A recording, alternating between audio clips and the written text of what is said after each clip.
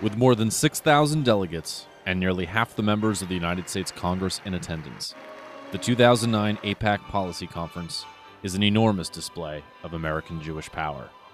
So enormous, it requires the cavernous Washington Convention Center to contain it. This year, nearly all the organizational leaders, politicians, and government officials had one thing on their minds. Iran. Nuclear-armed Iran. A nuclear-armed Iran. A nuclear-armed Iran. Nuclear weapons. Nuclear weapons. A nuclear bomb. Military nuclear capability. Nuclear capability in grave danger. A moment of danger. How big a danger? Irreparable harm. Existential threat. The Holocaust. The Holocaust. The Holocaust. The Holocaust. Hitler's work. It was Hitler. The gas chamber. Cattle cars. Shivering naked victims. Gassed. 6.5 million souls. Burned alive. Auschwitz. Treblinka. Buchenwald. Killing camps. The Nazis. Yad Vashem. Never again. Schindler's List. Genocide of Israel. You're doomed. When a man with a gun says he's going to kill you, believe him. The theme of this year's conference was Relationships Matter, and the hall was festooned with billboards picturing Israeli and American leaders embracing or sharing a laugh. But the real display of friendship comes on Monday evening, during the conference's emotional high point. Ron Campius for JTA. We're at the Washington Convention Center. It's Monday night, the gala evening for AIPAC. This is their big, big dinner. You're going to see a little bit about how huge this room is. In previous years, they would go to the RFK Stadium. This year, they're here in the Washington Convention Center. What happens is there's a stage over there.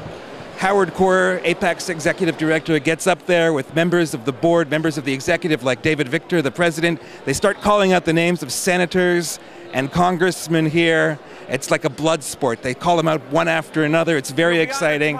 We reporters are sitting on the desk. We're counting. We stop counting after they get to over halves, because that way we can write over half of the House was present here, over half of the Senate, and they always are present. It's very, very impressive. California, Jane Harmon. From Mississippi, Greg Harper. From Florida, Elsie Hastings. From New Mexico, Martin Heinrich. This is the show of strength. AIPAC can get these people to interrupt what they're doing and come here tonight. The conference was also an opportunity for elected officials to show off their Hebrew language skills. I've been to their family cemeteries. Galad Shalat. Me Kashavaniches. Tohar. Hanish. Am Yisrael. Hi. Am Yisrael. Hi. Am Yisrael. Hi. But the real business of Policy Conference happens on Tuesday, when thousands of AIPAC delegates fan out on Capitol Hill to lobby their congressional representatives. Tuesday at Policy Conference is the day the rubber meets the road.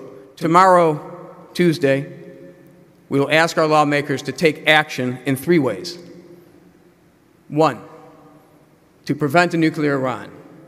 2, to help the President pursue Mideast peace by reinforcing basic principles that have undergirded successful American diplomacy. And 3, to provide the security assistance necessary to ensure Israel can defend her citizens. Of course, not everything said at the conference succeeded in bringing the AIPAC faithful to their feet. You're not going to like my saying this, but not build more settlements, dismantle existing outposts, and allow the Palestinians freedom of movement based on their first actions, access to economic opportunity, and increase security responsibility.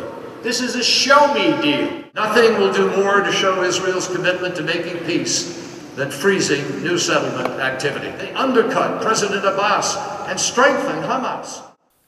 But the mark of a good relationship is coming together even after some tough words. Reporting from Washington for JTA.org, this is Ben Harris.